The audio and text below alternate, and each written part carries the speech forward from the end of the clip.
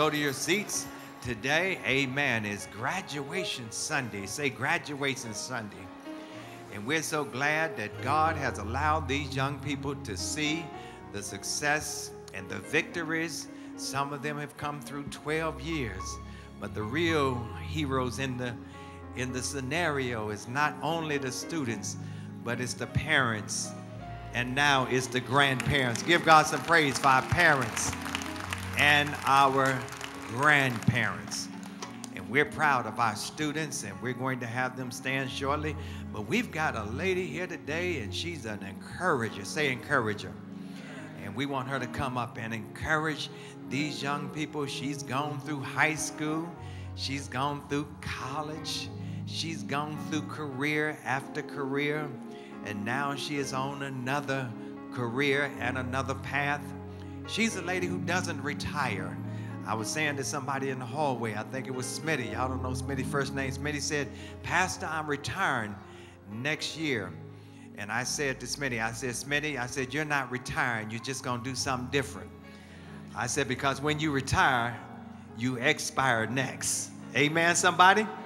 But you're just going to do something different. And she is now all over the country speaking now to the world. Her base was Cleveland. Now her base is actually the world. She is none other than Ramona Robinson Tyler. Let's give her a great big hand as she comes as an encourager.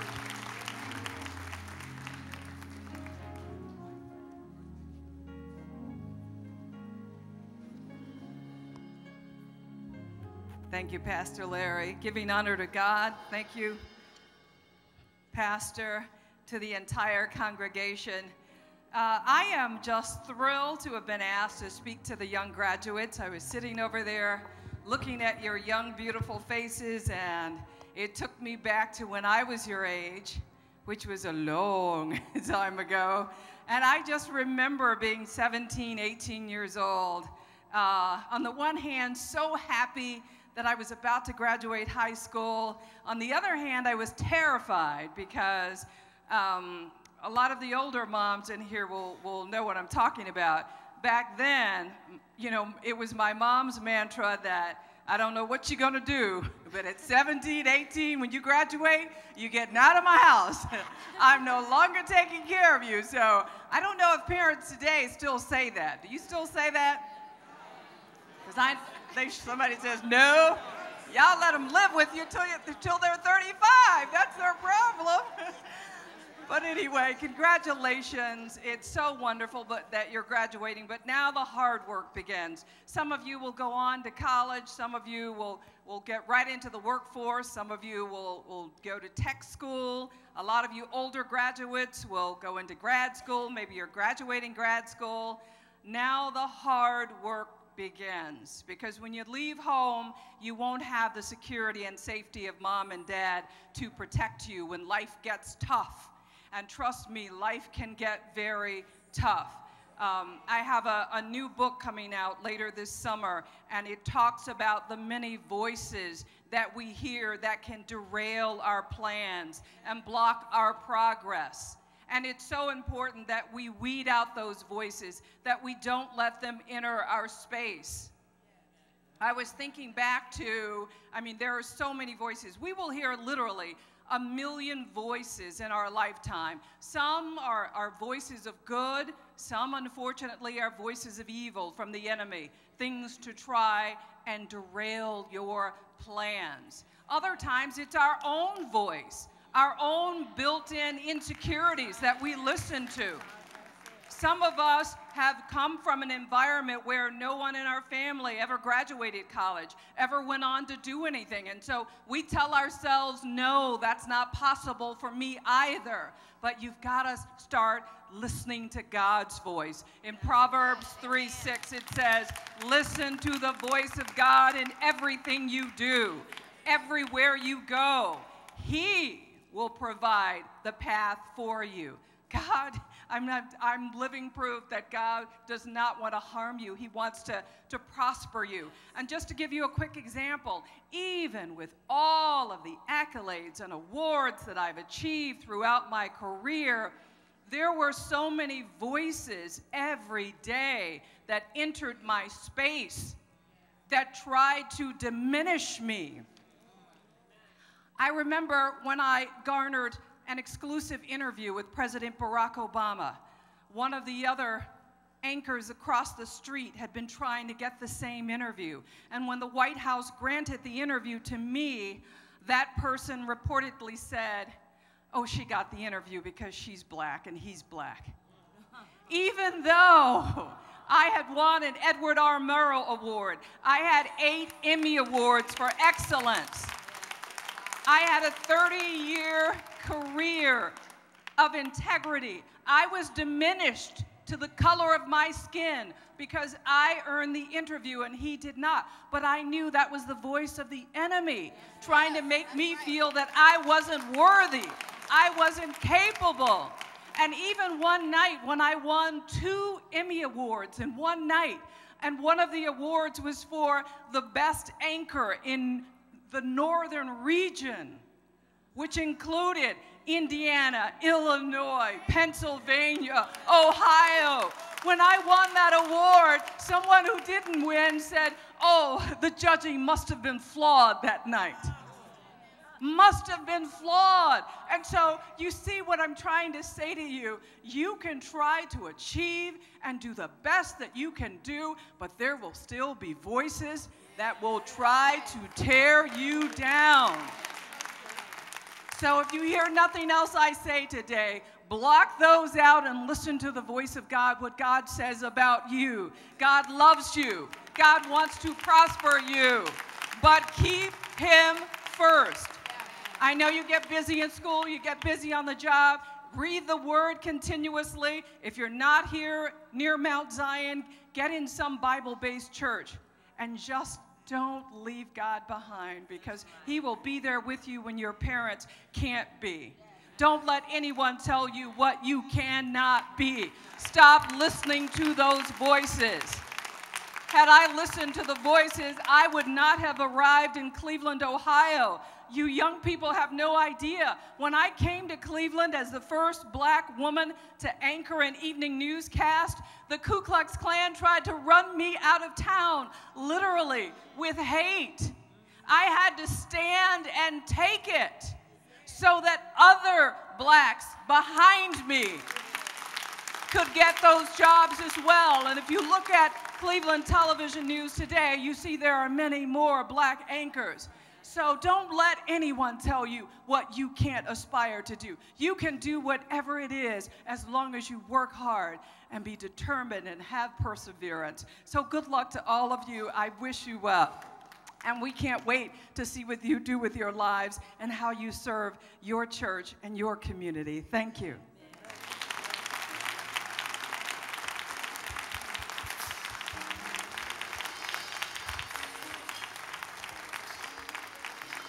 Amen. Can we give her a great big hand clap one more time? I appreciate those words from Ramona. Her personal testimony will show you what she's realized in her life is that we should never forget that God has called you to a purpose. You know, I just want to say a quick message to our graduates, to all of those that are around, and maybe even graduates that may be watching us online, is that your graduation is no mistake. You know, it's all a part of God's plan. You know, I want you to always follow the road that is called instinct. Can somebody say instinct? You see, instinct is the innate ability that we all have to make decisions, not based on what we know, but enables us to make the right decisions based on what we feel is right in our spirit. You know, God is the giver of instinct. Instincts allows us to make the right choices at the right time, putting you in the right place. You know, we say, as the Bible says, our steps are ordered by the Lord. And so there's a statement that says, out of the heart flows the issues of life. So if you let instinct guide you to wisdom, it will lead you to the answers that you seek and to the places that you were meant to be. We believe that God will lead you to the right places. So I say to our graduates today, follow your heart, because it is there that you'll find freedom. You'll find the freedom, as we say in the church, that the world didn't give to you and the world can't take away. If you move with instinct, you'll always end up in the right place. And also, before you leave here today, I want all of our graduates to know and realize that you need to spend more time. You need to spend what I'd like to say less time worrying about how to be successful. You know, in life, all we want to talk about is success and what success is all about. But you need to stop figuring out about being a success and just spend more time figuring out how to be more useful. You know, because remember this, if you're more useful, success is going to come to you anyway. If you're useful, the world will stand at your doorstep waiting to open it for you. If you're useful, job security won't be your problem because employers will look for you. If you're useful, you won't be manipulated by the approval of others, but you'll be applauded by others. If you're useful, people can't deny you because you can't deny somebody that you need. Think about it. If you're useful, others will be drawn to you and attracted to what you have to offer because they won't be able to get it done without you. So make sure when you leave here today, graduates, that you work on becoming more useful. And the last thing I just want you to do is I want you to dream big. Congregation, say it with me. Say dream big. Dream big. Have a big goal, not just any goal, but pick one today that you may think is unattainable. Pick one that you think that you can't get to, and I want you to do that because one day in your future, I want to tell you, you might just get there. You probably will be able to accomplish it time and time again. We see people fail. We see people mess up. We see people fall. And they fail at life not because they didn't try. They don't fail at life because they didn't work hard, but they fail because they just didn't reach far enough, because they just didn't dream big. They just didn't stretch beyond what they could see and reach out further to what they actually could be in life. So don't let another day go by without setting a goal and dreaming a big dream, because I believe that it will help you develop one of the biggest assets in life, and I don't want you to forget this, and that is it will help you build faith. Can somebody say faith? It will help you build a strong faith. How many know that faith will take you a long way? Faith will take you to places that you never imagined. It will take you beyond your dreams. So many people have learned time and time again that life is not about luck, but it's about faith. It's about seeing things that aren't there yet, believing that they are there already. Faith favors people that reach beyond their own understanding. Faith favors those that are persistent. I want to tell you, faith leans not on the side of chance, but on the side of choice. The side of those that made a decision to believe in what they don't see and decide to walk in the path anyway. Because we walk by faith and not by sight. So regardless of what people have to say to you, regardless of the naysayers, regardless of what your present circumstance may be showing you, walk the path of faith. Because faith will lead you to places that you never imagined. It will tear down barriers and it'll move you to another level. So that's my take on it all. I just want to say to you is that we here at the church, on behalf of our senior pastor, on behalf of our staff, on behalf of everyone here at Mount Zion, we want to say we're proud of you. We want to say we love you. Come on, give them a hand clap today. We're proud of you. We love you. And this is just another chapter in your life. This is just another stepping stone to what God is going to do. So don't let nobody stop you. Don't let the roadblocks get you. And don't let fear get in your way, because fear is just false evidence appearing real. Because at the end of the day, God is the ruler of your life. And if you keep God first, God will do the rest. How many of you know that if you keep God first, He'll do the rest for them? How many of you believe that God is going to take these students to another level today? So again, we salute you, we thank you, and I'm going to ask that Come on, let's just stand up for a moment and give God a great big hand praise. Give Pastor Larry a great big hand praise. As everyone stand to the attention of God, Pastor Larry has said something very powerful. He talked about faith. And Sister Ramona Robinson talked about detours that occur and will occur in your life. And she was just not talking to the graduate. She was talking to all of us. that there's distractions. Say distractions. Say there's detours in our lives. And they're not meant sometimes to encourage us, but they're meant to discourage us. But she said to these young people, what you've got to do is what I told Pastor Larry. I led him in this kind of teaching, him and Pastor Dan in the back. Wherever you go, stay in church. Wherever you go, whether it's Toledo, whether it's Atlanta, whether it's Spelman, whether it's Morehouse, whether it's Rochester, New York, wherever you go, find you a church and go to church every Sunday. Have I got a witness? And Pastor Larry said something very powerful. He said, you can't move in life without faith in God. You've got to have faith in Jesus Christ. You've got to believe that he is who he is and a rewarder of them who diligently seek after him.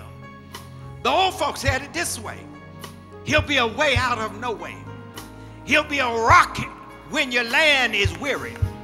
He'll be water when you're thirsty. And then when you go hungry on campus, he'll somehow give you a meal ticket. And somebody will send you a check every now and then. But you've got to believe that he is who he said he is. He will walk with you. He will talk with you. And when temptation come your way, he'll stand between you and the temptation. And he'll say, Satan, get your hands away and offer this person. This is my property. I've got something for that person coming down the pike. And no weapon formed against you will prosper. Have I got a witness in the house? But you've got to walk with the Lord.